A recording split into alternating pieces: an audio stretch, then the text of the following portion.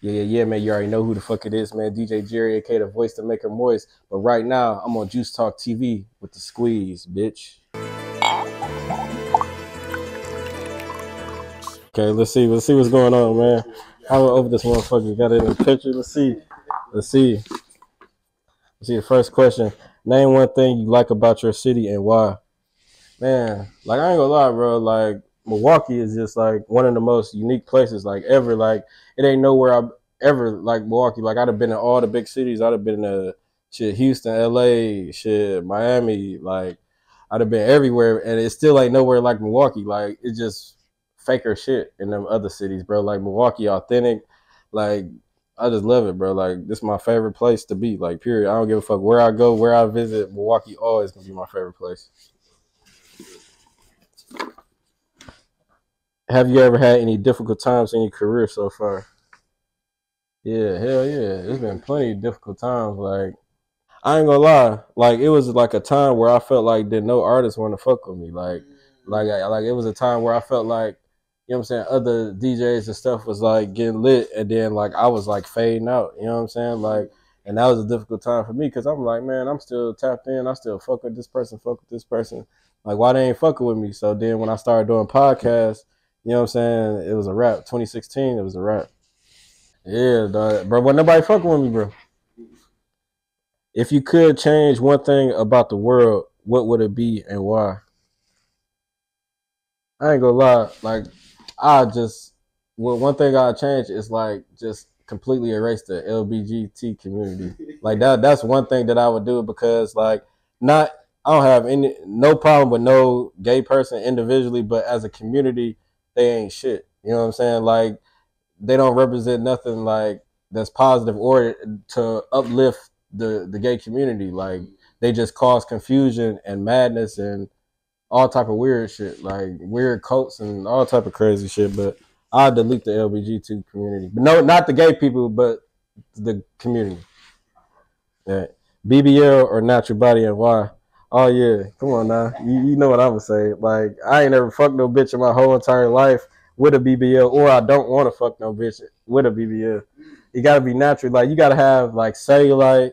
Like you gotta have like a stomach. You gotta have something I could grab. You know what I'm saying? Like you gotta have something like, you know what I'm saying? Like you ain't gotta have no big titties and then like you gotta be thick. Like you gotta it gotta be real. Like it gotta be some shit that I can be like, ooh, this shit feel, you know what I'm saying? Like it feel good, bro. What's something that people don't understand about you that you wish they did? They don't understand a lot of shit about me, bro. But just as far as the interviews, like I could say that. Like that's what I talk about. But I know it'd be some people that be like, man, I deserve an interview. Like I've been doing this shit for years. Why the fuck you interview dog? And before me, like I could have been had an interview, nigga. You could have been did this, but shit, it just be timing. Like nigga, I go through real life shit in my personal life, bro. Like so sometimes the timing don't add up. So when you lit right now or you on your run right now, and I don't reach out to you for an interview, it ain't nothing personal. It just be like I got real life shit going on in my life right now too. That I hope it's a question in here for the DJ Jerry personal life or something. You know what I'm saying? Like I just hope, bro, but it don't be no personal shit. Like I be having real life shit going on, bro, and I don't be reaching out to nobody. And it just be times I just get like that. I be like, man, I'm on this right now, and that's it. I ain't thinking about no motherfucking interview right now. You know what I'm saying? Would you rather stay independent or sign to a label? Why or why not? What I would say to an artist, man, I'll say build your buzz up as hard as you can possibly build it up. You know what I'm saying? Still communicate with the labels if they reach out to you, but don't sign with nobody until they give you a big enough distribution deal that you satisfied with. You know what I'm saying? That's what I would advise any artist. Like you just take it JP for example. Look at Chicken P for example. Look at them two careers, and that's how you make your decision on if you should sign or not. How do you spot a broke ass nigga? Bro, a broke, hurting ass, leaking ass, bitch ass nigga, dog. Like, how I spot one man? First of all, this is how you spot a broke ass nigga. Look at his motherfucking shoes. His shoes gonna tell the whole story. If he's talking about he trapping, dumping, he got all this shit going on, and he got some curled up ass dookies, he's a fucking liar. He a fake ass nigga. He ain't on shit. He selling teeners. Like he not on shit. Look at that nigga's shoes. That's how you know if a nigga broke. Look at their shoes. Remember that. What's the turn off for you? Turn off. Just a lying ass bitch. Like, if you a bitch that just lie, like, even if you is fucking with somebody, I'm grown. Like, tell me. Like, you know what I'm saying? Like, I'm a big boy. Like, don't lie to me. Because if you lie to me, like, I'm not gonna trust you. Period. Like, I'm gonna be uncomfortable. I'm gonna be quiet. Like, so it don't even, not even a little lie. Like, even a little lie will make me not fuck with you. Because if you lie about something little, you'll lie about something big. You know what I'm saying? Just don't be no lying ass bitch. What's your biggest pet peeve and why? Pet peeve. I don't know. Even though I know it's common now, but if a bitch with a dirty car, like, like if a bitch car dirty, bro, that tell a lot about women. Like, if they car dirty, bro, like, and then when I don't get in no female's car, no way. But I'm just saying, if I see it, you got bags and all type of crazy shit blocking the window and the trunk and all type of shit. Like, hell no, bitch. I know your house look just the same way your car look. You said it's common now. Yeah, it's common. It's common. I be in Walmart, bro. When I be in Walmart parking lot, bro, you see, I'm like, damn, dog, these cars be look like motherfuckers living in these motherfuckers. Like, but if that's what it is, that's what it is. Everybody, you know what I'm saying? But shit, damn.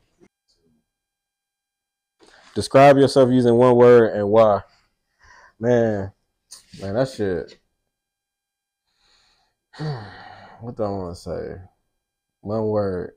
Just, I don't know, man. It's just so many words, bro. One word, they're gonna see. You can't even say one word because you're gonna say Dove Voice, or you gonna say MKE Legend, or you might say GOAT, or you might just say a nigga that just inspired. Like, you know what I'm saying? That's really what it's inspirational. Like, that's how I want to be. Like, I want to inspire everybody. You know what I'm saying? Like, no matter who you is, what you doing, you rapping, you doing a podcast. Look at my grind, look at my journey, and just implement it with your shit. All right. What's the craziest DM you ever got? Damn. The craziest DM I ever got. About like 18, like 20 DMs just playing came in my head. He said 18. Man, I don't know what I want to say, bro. Read some juice, dog. I know they be going crazy. I think wait. Let me read something real quick. Let me read something. Yeah. I want to read it, bro. I'm gonna read it. Hold on, I'm gonna read it. Yeah, I got a folder in my phone. Any hate mail, anything a nigga said about me, I say that shit. I say that shit. Niggas say something and y'all try to come back 2, 3 years later, I remember. I just play stupid. The nigga basically said that he used to love me and he used to love what I do for the city. But now, he got mad because I posted Glorilla, dog. He got mad because I posted Glorilla, bro. This nigga sent a heartfelt DM, bro. Like, man, you posting Glorilla, you could have been posting me. Like, you could have been posting a nigga out in the city. Yeah, man, I used to fuck with you, but I don't fuck with you no more, and be safe at that shop. Oh, wow. Bitch ass nigga. I ain't even gotta say nothing about that, bro. Shit. Do what you gonna do, but bro, if you that mad because I posted Glorilla, bro, do what you gonna do, bro. That's all I'm gonna say, bro. Wow, and threatening my life, bro, just because I posted Glorilla, dog. It's your nigga, man, DJ Jerry, aka the voice of the streets, and right now we on Juicetalktv, but this is the squeeze, bitch.